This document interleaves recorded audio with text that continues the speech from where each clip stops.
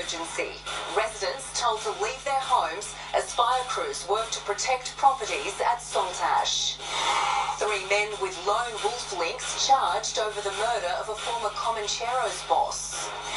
The world's fastest man touches down on Aussie soil, ready for his debut as a footballer. And tensions boil over as the Knights steal an upset win over the Panthers. This is NBN News with Jane Goldsmith. Good evening. A bushfire that's been burning for a number of days at Port Stephens took a turn for the worse today. Lemon Tree Passage Road was shut, leaving many people stranded and unsure if their properties were still standing. The wind was strong, the flames ferocious, burning either side of Lemon Tree Passage Road, consuming kilometres of bushland. Black smoke covering the sky above, with a constant stream of emergency services racing along the only way in or out. But some wanted to stay put, this farmer doing what he could to keep his poultry safe. We just got the sprinklers set up along the back fence, all down there. The action started mid this morning with fire jumping containment lines laid late last night along Oyster Cove Road. It didn't take long for the RFS to issue a watch and act, soon upgraded to emergency. It was too late to get out. Working from the sky, helicopters and planes doing their bit to control the chaos below. For people caught in the fire ground, it was an anxious wait. We were over there, so we've been coming further back as the fire got closer. Many more were caught outside along Nelson Bay Road, not knowing if their homes were still standing. The Lower Hunter Command Centre watching the fire's every move. This is very unusual fire behaviour for this time of year. This coastal heath country, once it gets a bit of heat in it and a bit of wind behind it, it's very difficult to control. A summer's nightmare was a winter's day reality. A summer's nightmare was a winter's day reality. We'll go live now to NBN reporter Georgia Ma, who's on the fire ground at Tanilba Bay. Georgia, what's the latest? Well, Jane, the fire remains at an emergency level tonight for the Oyster Cove and Salt Ash areas. This afternoon, Lemon Tree Passage Road and Oyster Cove roads were briefly open for traffic coming in and out of the area, but those roads have since been closed again. A southerly is expected to pick up any moment now, so the fire may move in a direction towards Tilligary. The RFS is urging everyone to enact their bushfire survival plans and stay up to date with any information that may come to hand.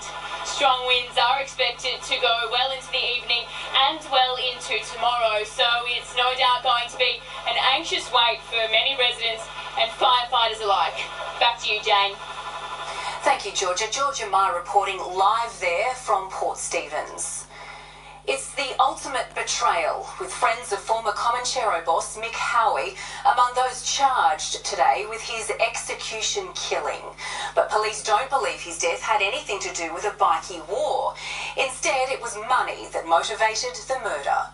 They were supposedly his mates, and 6 months ago, the man on the right was supporting Mick Howie's family at his funeral. His hands now cuffed, and he, along with 2 lone wolf bikies, have been charged over the murder of the former Comancheros boss. But today, police revealed it wasn't Mick Howie's gang links that made him a marked man. It was money and a soured construction deal. His death was to prevent further money being paid to Mr. Howie, rather than any traditional outlaw motorcycle gang conflict. For Yusuf Naglioglu and Ahmad Dowda, their run of luck was up when they returned to a car park in Bexley yesterday.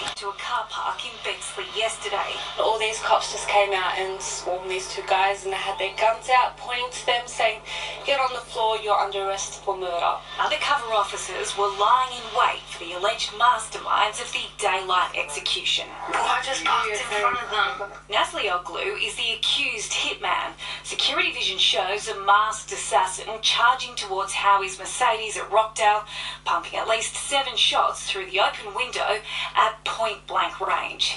It'll be alleged in court that Dowda hatched and oversaw the killing. The two people that we've charged yesterday will be alleging are the principals that actually conducted the murder. Both men, who are members of the Lone Wolf bikie gang, live at the exclusive Toaster building, which was raided at Circular Quay last night. The third man arrested was apparently a good friend of Mick Howie's, 37-year-old tow truck driver Mustafa Salame. He's been charged with being an accessory after the fact. Mick Howie's understood to have been owed hundreds of thousands of dollars, but whoever was indebted to him never intended to cough up. Police will allege that person paid less than 50 grand for the contract killing. Detectives are yet to find who funded the blood money, nor have they caught the getaway driver, but they're hoping his limp might give him away. Tiffany Genders, NBN News. There was a nasty surprise for police when they searched a car at Urunga near Coffs Harbour, not only finding a sawn-off rifle and drugs, but a bomb as well. The discovery of an explosive device forced officers to call in the bomb squad to defuse it. A 30-year-old man was charged and will be in court on Monday. They've already been deeply affected by the fury of Mother Nature. Now survivors of the Lombok earthquake have been hit by a tornado. The column of dust sent debris swirling through an evacuation camp, hurling large pieces of bark through the air. Refugees watched on from their tents. No one was injured.